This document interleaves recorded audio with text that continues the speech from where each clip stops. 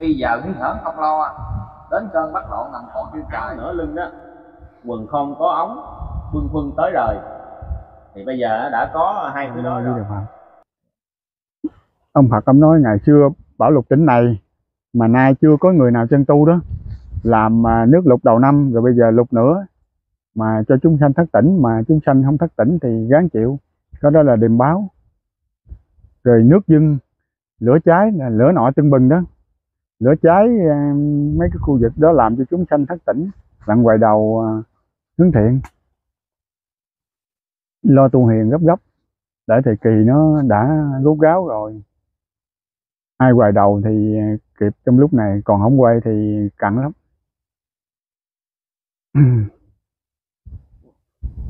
Cũng như vùng An Giang mình đó là cái vùng đất Phật, cho nên người tu hiền cũng nhiều. Thành ra cái mà việc nó đến là nó sau cùng, nếu mà tới rồi là đời nó sắp kết thúc của màn ba lặp lại đó. Hạng môn mạt pháp đã diễn từ từ sàng sảy, đang mà sàng lọc những người hiền đức đặng sau này phò chân Chúa đó. Nó diễn biến từ từ nhưng mà nó siết dữ lắm luôn, chứ không còn nói tay như những năm mà bệnh Covid nữa. Mà bây giờ những bệnh lợi kỳ này có hay chưa đó, chưa là với kẻ chăn ưa, chứ người tâm đạo biết thừa tới đâu đó, là bây giờ nó diễn biến như đêm hôm cho tôi biết đó, là nó sắp diễn biến tới nữa đó. Gấp rút lắm bà con ơi, ráng tu hiền đi, kẻo không kịp đâu đó. Sao bây giờ mà có chỗ thì chỗ nó chịu cái ảnh hưởng thời tiết với lại nước bây giờ đó, thì chỗ thì ảnh hưởng cái này, chỗ ảnh hưởng cái kia, thì cái chuyện nó xảy ra là như thế nào chú Tư? Có phải là cho người đời thất tỉnh hay là sao? Là chỗ diễn biến cái này, chỗ diễn biến kia, cho người đời thất tỉnh hoài đầu hướng thiện thì bằng tăng giúp giùm đó. Tức là cái chỗ nước dưng, cái chỗ thì lửa cháy, hai chỗ thì khô hạn. Nó nếu khô thì cũng không mặn được, mà nước dưng thì cũng không mặn được. Nó là diễn biến cái cơ trời đã thiên đã định rồi, là nó diễn biến dần tới là một cuộc gần đây sẽ có. Bởi vì mà xứ Hà Tiên linh hiển cơ quan đó, cuối năm Thìn sẽ lo vận chuyển đó, là bắt đầu ở Hà Tiên này là cuối năm Thìn này là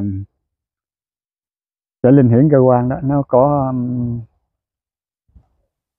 Đức Thầy có nói cho biết rồi đó, là năm nay là diễn biến mau lắm. Dạ, thế diễn biến như vậy thì nhờ có đoạn Đức Thầy nói là tu kiếp kiếp nếu không quá trễ thì sao chú Tư?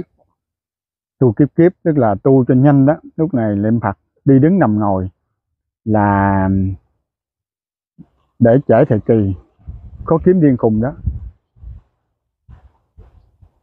là ông Phật ông khuyên là phải tu gấp, lặn sao mới còn, chứ không mấy là đến thời kỳ này là sàn chảy không còn bao nhiêu người. Thì Đức Thầy có nói là cuộc thế giới chuyển lai như trống của huynh, khuyên duyên trần hãy lóng mà nghe. Thì như vậy là chuyển lai là dữ lắm đó huynh. Chuyển lai trái đất một phen lương chuyển mà, máy thiên cơ mỗi phút mô thai, nẻo thạnh chi như thể tên bay đó. Bây giờ yên tĩnh chứ ngày mai thảm sầu đó. Tức là nó diễn biến trong giây lát là nó thay đổi nhanh. Ai tu niệm thì bởi ông Phật ông nói chọn người tu niệm đặng phò chân Chúa đó, là sau này chọn người tu hành hiền lương đó. Ủa vậy là hiền mới phò được chân Chúa sao chú Tư? Còn những người mà gian ác thì sao sao chú Tư? Những người gian ác đến sau tiêu diệt. Là bây giờ tiêu diệt lần rồi đó. Nói sao, ông Phật nói sao chứ là bắt đầu bây giờ là tiêu diệt lần. Những người nào quá ác thì hao mòn lần, nhân sanh nhân vật hao mòn lần đó. là bây giờ siết hoài tới vậy đó, không còn như những năm bệnh Covid rồi trở lại bình thường. Dạ, nghe chú Tư nói cái câu mà mòn hao lần mới nhớ trực để câu giảng Đức Thầy có nói là ra đi dặn lợi ít lời, khuyên trong bổn đạo sớm mai vàng lòng. Vậy Thầy nghe vì lòng chứ có núng nao, từ đây nhân vật mòn hao lần. Câu đoạn này Đức Thầy nói thì chắc hôm nay có sao chú Tư? Có rồi đó, bắt đầu đủ thứ bệnh đấy, đau nhiều chứng dị kỳ khó kể đó. Bây giờ là con nít là cái ho là cái phổi chấn tư, lạng lát chết đó. Như bệnh tai mắt mũi họng nhà khoa học, chứ còn dương trần dính bệnh trời kể từ đây đó là ông Phật ông đã tiên tri trước lâu rồi đó, mà giờ có hay không. Có là với kẻ chẳng ưa, chứ người tâm đạo biết thừa tới đâu là người ta tu niệm là người ta biết rồi đó. Còn người đời á, nửa đầu cười reo, tức là bây giờ cười một chứ sau khóc khổ gấp 10 đó. Ủa như vậy là Đức Thầy nói cái câu đó là câu đầu là ra đi dặn lợi ích đời, như là Đức Thầy đã cảnh báo trước cho mình hay sao chú Tư? Đức Thầy đã biết trước là dặn dò bổn đạo đó, khuyên trong nam nữ ráng làm lành lánh dữ đó, là ông Phật ông biết trước. Ít lâu ta cũng trở về đó, mà ít lâu của ông Phật là mấy mươi năm rồi đó. Mà cũng sắp rồi, sắp mà trở gót rồi đó.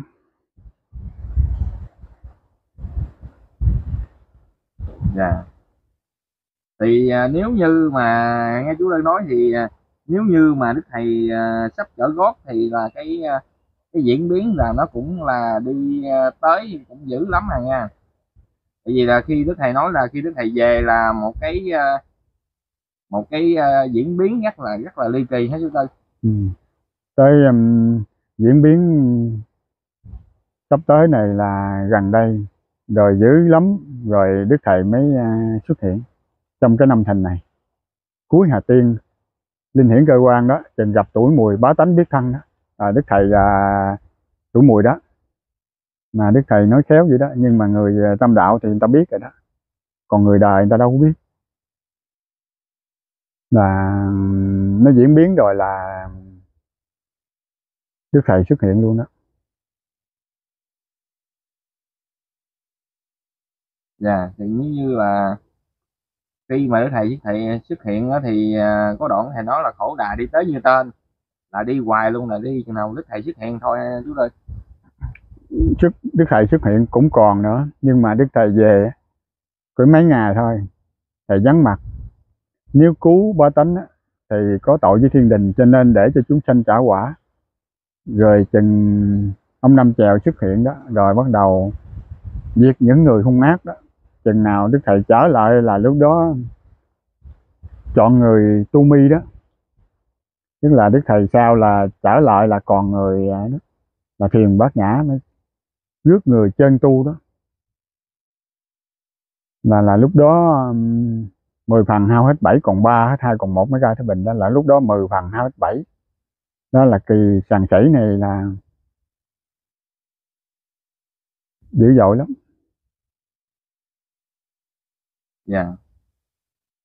Thì theo chú Tư đó, thì những lời Đức Thầy nói tới hôm nay đó, thì là nó đã có thiệt chưa chú Tư? Đã có rồi đó. Dạ.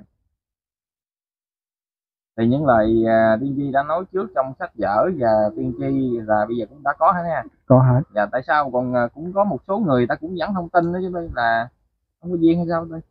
Ở người không tin là không có duyên với Phật, còn mấy người sâu duyên Phật bây giờ người ta hoài đầu nhiều lắm. Còn mấy người tu lâu lâu cái bây giờ thấy đời không tới mà cứ lằng bây giờ là rớt nhóc, rớt như sung rụng luôn. Đó là mấy người không có duyên với Phật đó, lo cười lo khinh người ta đó.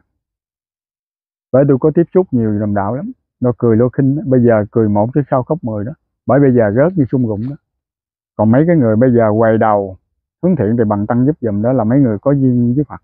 Bởi vì ăn chay sau này là cái đời hạ ơn Mạt Pháp đó, là ăn cái kỳ ba này mà ăn sau cùng này là mấy người đó có sâu duyên Phật. Còn mấy người ăn trước đó, ăn theo thời cuộc, nó nói tới mà không tới. Ông Phật ông nói nay mai ít lâu ta cũng trở về, ít lâu của ông Phật nói ít lâu đâu có nói ngày nào hay tháng nào, nó ít lâu. ít lâu của ông Phật là lâu lắm.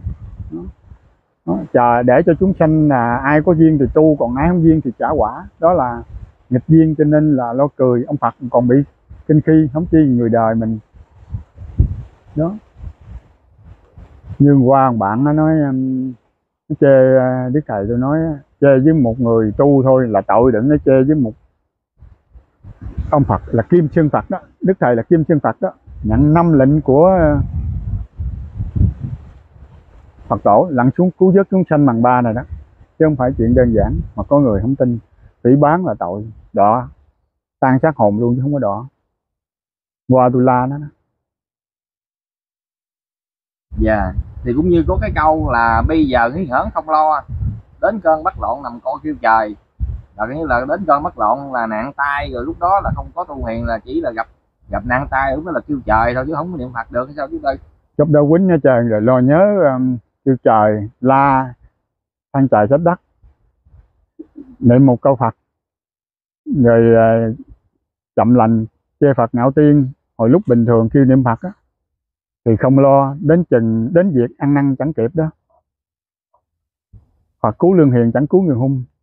Hồi phiên á thì không chịu niệm Phật, đến chừng đến việc rồi á, người đâu có chạy đâu cho khỏi. Tức là đến đó kẻ gian ác đến sau á tiêu diệt, không vô, bây giờ chư thần cũng xô vô cho trả nghiệp, đó lặng tiêu diệt, không còn hung sùng nữa. Đâu còn, nếu đời thượng quân thánh đức mà còn sống thì cũng đâu còn người hung đâu, còn người hiền không. Đặng phò chân Chúa chứ đâu còn sống lộn xộn như đời hàm mạt pháp này. Cuộc tẩy trần nay sắp hết rồi, tức là cho người hiền lặng mà phò chân Chúa chứ không còn nữa. Trở lên màn ba này lặng là xá tội, niệm một câu Phật, Phật bùi cho 10 câu mà không chịu, mà còn lo ngạo nghễ kinh khi, phỉ báng Phật trời, tội muôn kiếp luôn, không có ngày nào trở lại. Thì ông ba ông có nói câu này nè sư huynh, là chừng nào mặc áo nửa lưng đó, quần không có ống, bưng khuâng tới đời. Thì bây giờ đã có hai thứ đó rồi. Là huynh thấy ngoài đường nó có mặc áo hở lưng chưa, là nó có quần không có ống, nó có chưa huynh? Là nó tới. Có rồi đó, tới rồi đó. Thì ông ba ông tiên tri là tới đó, nhưng mà diễn biến mấy năm nay rồi đó. Quần không ống là cái bạn đầm đó. Đúng rồi. Với cái áo mà Nằm có khúc khúc đó là có đó. Tranh cho bằng cho kịp ngoại bang đó. Đó là bắt chước ngoại bang là nước ngoài đó. Nó mặc rồi nó đi du lịch rồi cái Việt Nam mình thấy là bắt chước. Tranh cho bằng ngoại bang đó là bắt đầu có, là đời đó tới đó. Như vậy thì mình đã hiển hiện rồi, thấy luôn hả chú Tư? Dạ, thấy luôn. Vậy là mình phải cần tu gấp tu mới kịp, chứ để thôi là cục biến chuyển kỳ ba rất dữ rồi, chứ không phải đơn giản nha. Để trễ thì kỳ khó kiếm điên khùng đó. Điên của Phật của trời chứ không phải của người lãng trí đó. Chừng Đức Thầy mà hết khùng đó, xưng khùng, bởi vì ai cũng xưng thầy đó, bởi Đức Thầy mới biết là xưng khùng. Xưng Phật tổ Như Lai đâu không. Đó, xưng Quan Âm Bồ Tát, bởi vì Đức Thầy xưng khùng, đâu có ai xưng khùng đâu. Đó, cho nên thầy nói chừng nào ta hết khùng thì trong bá tánh còn dùng chi đâu, tức là không còn dùng giáo lý nữa. Bây giờ thì còn dùng, nhưng mà đến chừng thời đại của ta đó thì Đức Thầy ra tay cứu tế đó, tức là lúc đó hết dùng mày. Nhưng mà có duyên với Đức Thầy thì Đức Thầy cứu, là tu không cần lâu mau nhưng mà sửa cái tâm. Nhưng mà người ta tu sao nhưng mà người ta kẻ mới vào còn hơn những người mà tu lâu mà không sửa thì cũng như không. Tu lâu rồi chẳng chịu chùi lao hả huynh? À, Còn thua những kẻ mới vào siêng năng. mới vào siêng năng, tức là người ta lo tu hành, ta làm lành đánh dữ. Còn kẻ tu lâu á, lo cười lo ngạo lo khinh. Hiện giờ nè, tôi tiếp biết nhiêu đồng đạo, đó là không có gần được với chúng sanh mình nữa, chứ đừng nói gần được ông thần ông thánh nào. Như vậy thì mình bây giờ là Đức Thầy nói là phải tu kiếp kiếp, nếu không quá trễ hả huynh? Tu kiếp kiếp, nếu không quá trễ là tu gấp. Bây giờ phải ăn chay làm lành, niệm Phật, cúng ngày hai thời, vọng cửa quyền, sớm tối mới màu. Đó là sáng với chiều bình đẳng chế lơi, thường hành như vậy. Nhớ lời đừng quên đó, tức là sáng chiều cúng lại niệm Phật. Đó là mới kịp thời kỳ này, còn không là không kịp. Bởi vì ông Phật nói tu kiếp kiếp nếu không quá trễ. Ông Tư Thánh ông nói câu này là Huynh nghe nó hơi ấy hay mà không biết sao. Là ông nói là lo đời sắp đến một bên, quần sao không bận lại quên ở chuồng. Là đã chuồng là có nghĩa là nó không mặc đồ hay sao Huynh? Lúc đó là những người đó bị loạn trí rồi, không còn nhớ để bận đồ luôn, tức là như khùng như điên chạy ngoài đường luôn. Đó là bây giờ cũng có la gai rồi đó. Tại hồi trước á, ngạo kinh Phật tiên thần thánh đó, tức là đến thời kỳ trả quả là mì biết bao đó. Bây giờ là có người không mặc đồ đi ngoài đường, là cái đầu óc nó loạn này. Đó là tội nghiệp cho chúng sanh, không có duyên với Phật. Từ trong tối đi ra tối đó, từ tối ta đi ra sáng, còn từ tối đi vô trong tối, tức là đã mù mà đi trong đêm nữa thì kể như rồi thua. Bởi vì Phật cứu, bởi cứu lương hiền chẳng cứu người hung này. Sau này chọn người tu mi đó, tức là chọn người hiền khối kín trên đời là như.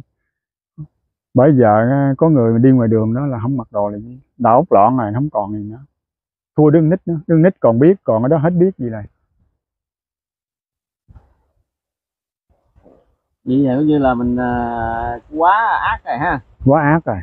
Phật trời xóa sổ để hành ở thế gian này là cái đó là trần gian đó. Âm phủ dương gian đồng nhất lý, tức là ở đây hành tội nhẹ rồi xuống dưới mấy cái vai hồn khiếp vía đó, tức là xuống dinh dương nó hành tội dữ lắm luôn. Ở đây đâu có nhầm nhò gì đâu.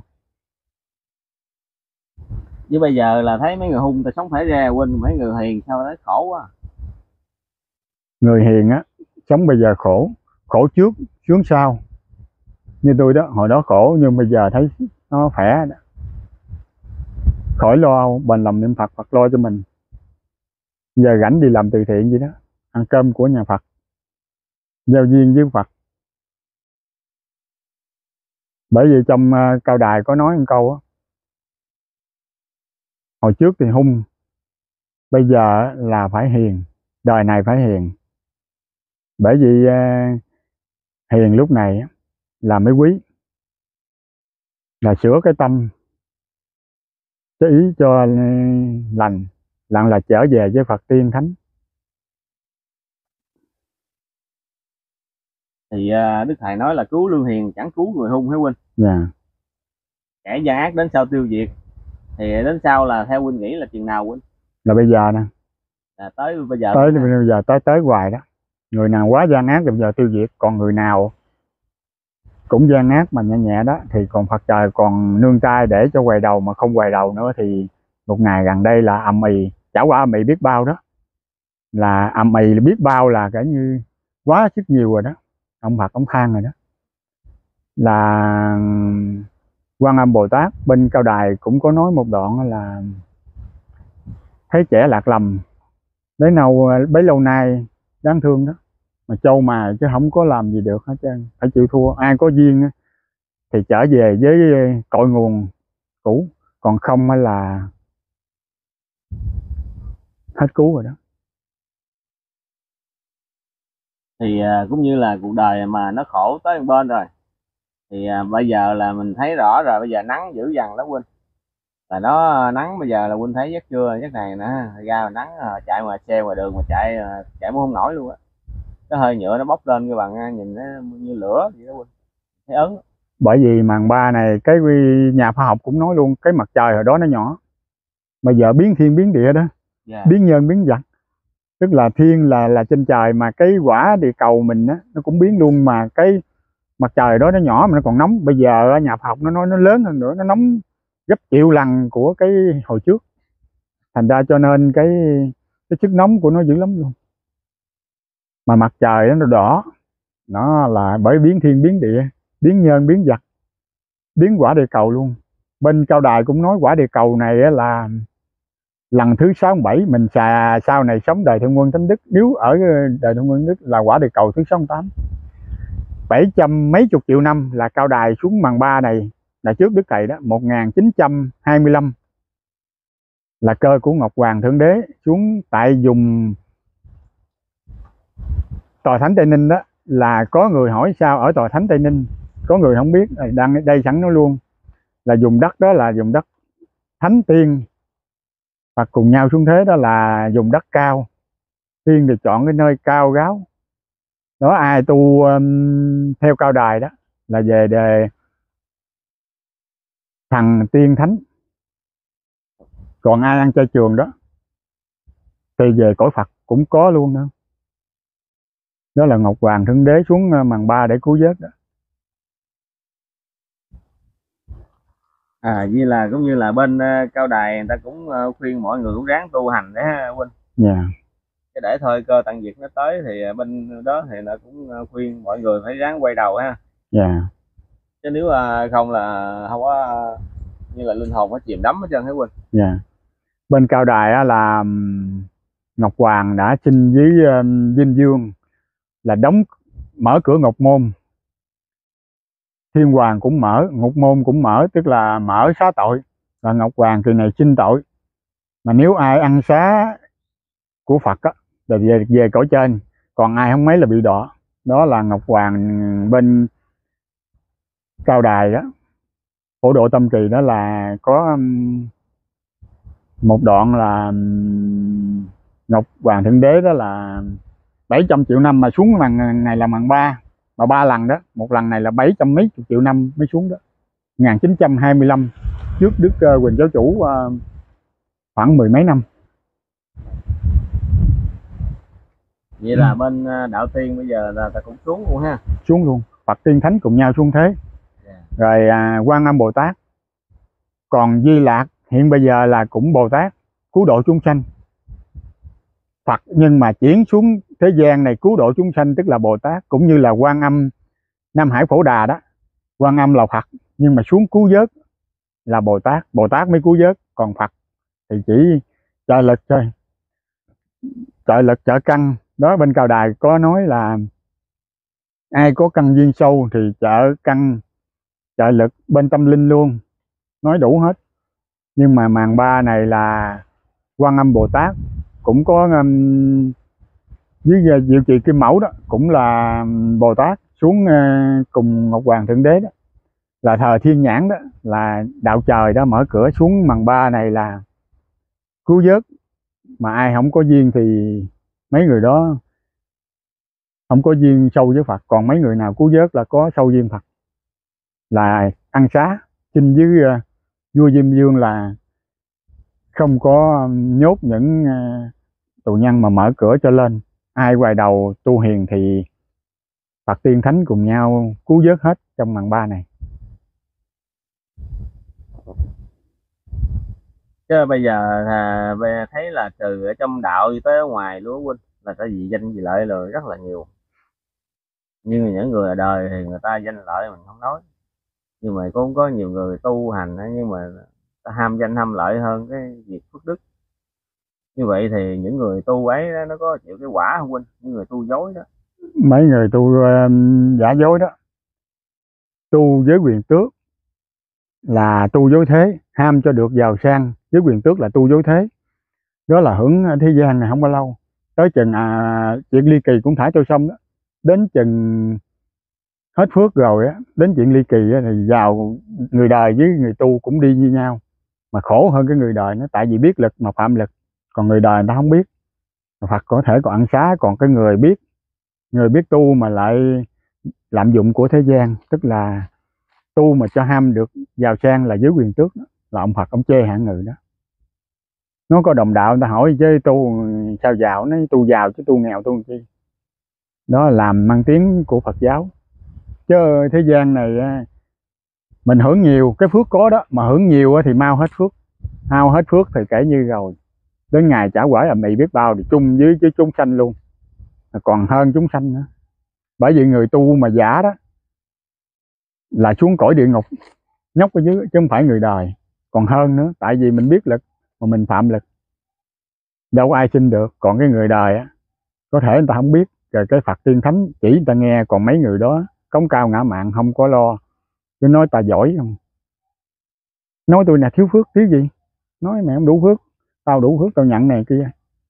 Đó là mấy người không biết về lực nhân quả. Lực nhân quả thiệt là cao diễn, chuốt cổ kim chẳng lọt một ai, lưới trời tên thưa nhưng mà không lọt một ai hết, chậm với mau thôi. Còn phước là vậy đó, hay là chưa hết phước luôn nữa nhưng mà trả lần lần, đến chừng quả trả quả ầm ĩ, nó đến chừng mà hết phước rồi đó là đi theo với chúng sanh luôn, cùng một xuồng đó. Một môn không cửa mà hè nhau đi, thiên đàng á, cửa rộng mở, nẻo thẳng đi về cực lạc, mà thư yêu không ai về chứ. Đi lên không muốn mà đi xuống. Dạ, dạ thưa sư huynh, cũng như là bây giờ cuộc đời thì nó khổ nhưng mà người ta không thấy đó huynh. Như là người ta nói cái câu là, ta nói là mấy ông này nói lên nói này nó kêu hoài chứ tôi đâu có thấy gì đâu. Thì thưa sư huynh, như là những cái gì mà nó chưa thấy là những vị đó là người ta không có duyên hay sao huynh, mà sao kỳ? Mấy vậy chưa thấy đó là với kẻ chẳng ưa, chứ người tâm đạo biết thừa tới đâu. Bây giờ người tâm đạo người ta tu siết dữ lắm, ngày đêm. Như bây giờ tôi mằn mệt vậy đó, công quả đó, mà tối chịu ngủ tới khuya mới ngủ, mà ngủ có một cấp nó lại khỏe. Đó là người niệm Phật nhiều mà ít ăn luôn. Như chảnh đó, tôi làm trên đất đó, ta biểu ăn nhưng mà chịu ăn mà. Ta sợ mình không làm nổi đó, nhưng mà cái lực đạo mình có rồi nó khỏe chứ lắm luôn. Ta nghĩ trơn mà tôi làm hoài tới chạng vạng tôi mới về đó. Bởi vì ta quý trọng người cao tu hành đó, là như vậy đó. Bây giờ tôi có tiếng ở chảnh, không phải phê. Tức là làm nó ăn tương có lực thiệt. Anh Bảy cái bên đó nói đúng là ăn chay trường làm bền. Ta nghĩ tôi làm hoài vậy đó, cái gì tôi làm được chứ. Cái đó là Phật pháp mới nhồng miệng màu như vậy đó, bởi người ta mới tu. Sao có nhiều người ta không biết, ta nói ăn chay mắc sức, rồi ăn chay không có ăn chay rồi còn bệnh chứ tôi. Thì theo như vậy là có đúng hay là sao chứ tôi? Mấy người đó người ta không có duyên với Phật rồi nói cái đó như ngạo nghễ. Ăn chay trường là anh Bảy nói đó, đúng là ăn chay trường là làm bền được, có sức. Tôi giác hồ tôi xây được đó, mà cũng phải làm phụ tiếp dít, làm đủ hết, môn nào làm cũng được hết. Tức là mình không có lánh nặng tìm nhẹ, tức là môn nào mình làm được, anh em nghĩ thì mình làm, không có nói ai hết. Mình làm cho người ta thấy, nó thấy người ta mới làm theo, mình không nói. Chứ để mình có người nói mà không làm lại đó, nhiều người trong đạo người ta cũng nhất. Mình làm lặng cho anh em cô bác thấy mình vậy đó. Nó người ta ăn tương mà tại sao mà người ta làm bền bỉ. Trong đạo đó có người ăn có 10 ngày chứ nhiêu, mới vô ăn 6 ngày, sao ăn 10 ngày. Nó ai ăn chay trường là Ngọc Hoàng Thượng Đế là cầu về giảng sanh, về tịnh độ, về cực lạc. Cũng có nghe, ăn chay trường mà giữ giới đàng hoàng mà làm công quả đó, ngay thẳng đó. Như tòa thánh Tây Ninh vậy đó, là 500 nam nữ không được lấy vợ lấy chồng trong cái ngày xây dựng mà khởi công cái tòa thánh ở Tây Ninh đó, làm tới rồi luôn đó. Là Đức Thế Tôn là cũng ở Phật xuống, nhưng mà thị hiện xuống cho chúng sanh thấy lặng mà xây dựng cái tòa thánh đó. Còn ai mà ông Phật muốn, Đức Thế Tôn muốn chọn đó, là ông thị hiện luôn, là thiên nhãn đó, ông dùng cái thiên nhãn cho thấy lặng là về làm chức sách ở tòa thánh đó luôn, hồi trước đó. Bởi vì chúng sanh thấy ta tin dữ lắm luôn. Còn mình ở đây tu ba mớ cái lo cười lo ngạo lo khinh, đó là tội nghiệp cho chúng sanh, mình không biết gì hết. Dạ. Kiểu như là những người mà ta không biết đó, người ta phỉ báng như vậy thì có tội không hay là sao chứ tôi? Phỉ báng một người tu thôi là còn tội, phỉ báng với Phật trời là tan xác hồn luôn đó. Dạ. Xúc phạm đến một Phật thánh nhân thôi là kể như không có đầu thai luôn, tan xác hồn luôn. Thấy vậy đó, đến kỳ trả quả rồi thua người đời trả quả. Còn có ngày đầu thai trở lại lặng làm người, còn mà phỉ báng Phật trời rồi là tội nghiệp cho những người đó. Người mù đi trong đêm đó, tức là mù đi trong đêm đâu thấy đường. Nói đại nói càng ỷ mình lanh khôn chứ thật sự là ông Phật ông trâu mài đó, luôn cả Quan Âm Bồ Tát hợp tác với mà Đức Chí Tôn xuống ngay tòa thánh là đạo thờ thiên nhãn đó. Có người nói thế này thế kia, nhưng mà đó là đạo của trời. Ngọc Hoàng mở cửa, thiên môn lận ban thưởng những người Phật tiên thánh đó, chọn người cao công quả đó. Tức là vừa phước huệ trong tu, vừa làm vừa tu, nó giúp cho đời đạo liên quan. Ai công nhiều công quả là sẽ về cõi Phật ngay trong lúc này. Dạ, thì cũng như là có một đoạn của cái ông ba, ông cũng nói có đoạn này như nói hình như là có gì là chú Tư ơi. Ông nói cái đoạn bây giờ thì đó là không nước mà uống nam mô đâu nào, thì ông nói cái câu đó là câu trước là thương 3 năm không chở nhắm chiều vậy đó chú Tư. Thương 3 năm không chở nhắm chiều, nhà không người ở, niệm nhiều nam mô, thay không lấp mà để phơi khô, là nước không uống mà nam mô đạo nào. Tới chừng không nước uống rồi cái nam mô, cái đó là mình đâu có quy y với ông nào, rồi mình nam mô thí gì rồi tâm đạo nào đâu cứu. Thí dụ như nam mô cao đài tiên ông là bên cao đài Ngọc Hoàng Thượng Đế đó, là Ngọc Hoàng là đạo trời đó, mở cửa thiên môn. Nếu mà ai cao công quả đó là cũng như làm thủ tục giấy tờ đó, lặng là giao cho Đức Phật Tổ, lặng về cõi Cực Lạc, an dưỡng cho hoàn toàn, trở lại cứu vớt chúng sanh là mấy người nguyện. Còn bên Đức Thầy thì cũng vậy. Còn mà tới chừng đó rồi niệm rồi không có vô ai được, rồi ai chứng nhận. Cũng như mình đi lại xin giấy, cho tôi miếng giấy, ai biết cho mình đi làm gì đó. Mình cũng như vô đạo đó. Đạo cao đài thì vô sơ đầu ăn là 6 ngày, còn Đức Thầy chỉ 4 ngày, 14 rằm 9 30. Còn cao đài thì 6 ngày, còn 1 tháng thì 10 ngày thì tụng bài đó. Còn ai ăn chay trường như mẹ tôi đó, ăn chay trường là ít bữa nữa tới là bắt đầu đốt cái sớ đó, đọc xong rồi mới trình lên Ngọc Hoàng Thượng Đế đó, mới đốt cái sớ. Tuần nào cũng có là ăn chay trường, từ 6 tháng trở lên là tụng cái bài kinh của Ngọc Hoàng Thượng Đế, là quy định gì đó. Dạ.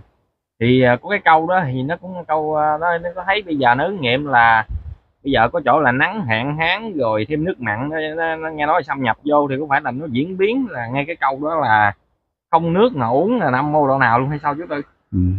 Nước không uống nam mô đạo nào tức là sơn băng là trên núi giờ khô đó. Thủy kiệt là dưới sông bây giờ cạn lằn đó, đến chừng sơn băng kiệt thủy đó là chim kia biến bay, cá nội biến lội đó, là khổ này mới ưng đó. Và đến chừng đó là bây giờ còn cá phóng sanh thôi, chứ cá thả cá nuôi là hết rồi đó. Làm đời bằng ba này là sắp hết rồi đó. Tức là diễn biến nó gấp rút lắm rồi đó. Bà con ráng tu để kịp kỳ ba. Lặng là bên cao đài cũng nói đó, Long Hoa chọn người tu mi đó, cũng chỉ làm lệnh đánh giữ y gan bên Đức Thầy thôi. Nó ai cao công quả là ăn chay trường thì cũng về Cực Lạc, chứ không phải về tiên. Về tiên là mấy người ăn 10 ngày, còn mấy người ăn chay trường như bên đạo Phật nó sau này cũng gom về một mối đạo, một là đạo Phật thôi. Nhưng bây giờ thì còn phân biệt đó, là cũng về giảng sanh về miền Cực Lạc. Như vậy thì đạo tiên với đạo Phật cũng giống nhau hả huynh? Giống nhau, Thiên Chúa giáo, Hồi giáo rồi đó. Rồi sau này chỉ gom về có một mối đạo, một là đạo Phật. Bởi vì Đức Thầy mới nói chừng nào nước chảy một chiều, chúng nó theo tôi hết trơn à. Tức là theo Thầy hết, tức là theo ông Phật. Tôi đi theo Phật giáo Hòa Hảo mà nói tôi ông không trở lại Ngọc Hoàng Thượng Đế là sau này trễ. Tôi nói tôi tu bên Phật giáo bây giờ là nó màu nhiệm lắm, thì thân ai nấy biết. Bây giờ chưa biết ai cao ai thấp, chưa biết ai thao ai trì, chứng từng phân định Phật trời định phân đó, rồi mới biết ai thao ai trì. Tức là bây giờ mình cũng biết rồi đó, tu ăn chay một thời gian là mình biết mình về đâu rồi, vậy nó mới màu nhiệm. Bây giờ nó không chịu tu đâu mà nó theo nó soi bói hoài hả huynh? Bởi vì tu không tu cũng không mời thỉnh. Lo cười lo khinh, bây giờ cười một khóc 10, sao khổ khóc 10 đó. Tức là người đời á, người ta không biết, người ta lo cười ngạo khinh bán, phỉ bán Phật trời đó, tội dữ lắm luôn. Bây giờ có miệng thì cứ la đi, rồi tới chừng khổ cũng ưng đó. Rồi đến chừng khổ rồi đâu ai cứu đâu thì cũng gắng chịu, là cũng ưng đó. Là ông Phật ông nói là hết phương cứu rồi đó. Bên Ngọc Hoàng Thượng Đế cũng vậy, đó là biểu làm lành lánh dữ, mà không chịu thì Phật trời phải cho đọa, nói luôn trong đoạn của Cao Đà Giáo đó. Giờ nói chung thì mình tu ở cái mối đạo nào cũng vậy, mình tu có phước đức thì Phật trời ta mới cứu, còn tu mà gian ác quá thì Phật trời cũng không cứu đâu ha chú Tư. Bởi vì ông Phật nói cứu lương hiền chẳng cứu người hung. Tu mà hung trùng gian ác, lạm dụng của thế, muốn bao gồm của thế một mình đó, cuộc trần này đây chưa đủ con ơi đó. Đầy gương đầy tủ mà cũng gom hết về mình, bao gồm của thế một mình đó. Là đó, tu mà ham cho được giàu sang với quyền tước là tu như thế đó. Muốn hưởng nhà lầu xe hơi lặn chạy cho thỏ cái thằng, nhưng mà không lo cái linh hồn. Cái linh hồn mình mấy, cái xác này là xác giả tạm, đặng Phật trời đó cho xuống lặn màn ba này, dòng họ ai có một người tu lặn cứu cử quyền. Còn mấy đời trước thì không kể, có tu đời này tu đắc đạo mới cứu cử quyền. Còn ai cao công quả đó về cõi cực lạc học đạo cho hoàn toàn trở lại cứu vớt chúng sanh đó. Thì thấy thời gian nó cũng dài, thì thưa sư huynh cũng như cho để hỏi một câu này cũng như mình kết thúc để chào bà con luôn nha huynh. Là cái như Đức Thầy nói cái câu là trời đã hoàng hôn mau chợt tỉnh, tìm đèn chiếu huệ lánh thăng ra. Thì hoàng hôn là nó như thế nào hả huynh? Hoàng hôn sáng ra đó, tức là ngủ một đêm sáng đó, rất là sáng ra tới lại thấy trưa đó, như sáng giờ cấp này trưa đó. Tức là 1 năm 12 tháng mà còn mau tới đó, thì cuộc đời mau chóng đổi thay đó. Thì mình gắng tu gấp đi, Tết rồi Tết nữa Tết liền tay đó, thì mình tu gấp gấp đi, chứ 1 năm quay quay mấy hồi, mà 1 năm là diễn biến gấp gấp. Mà đây tới cuối năm Thìn á, chứ Hà Tiên lo linh hiển cơ quan đó là phải lo tu gấp lúc này. Đèn Quỳnh hôm đó là tìm nẻo thẳng đi về cực lạc, lúc này phải niệm Phật đi, lặng mình về với ông Phật, sống vĩnh viễn trường tồn, không còn lo đói lo no nữa. Đó là bền lệnh Phật, Phật lo cho mình, là Phật cứu mình về cõi cực lạc, an dưỡng hoàn toàn, trở lại cứu vớt chúng sanh. Nam mô Bổn Sư Thích Ca Mâu Ni Phật. Nam mô Di Phật. Chào bà con thấy clip này gắng tu hiền gấp gấp cho bà con ơi, để đến thời kỳ trải qua mì biết bao, không kịp nữa đâu bà con ơi. Nam mô Di Phật.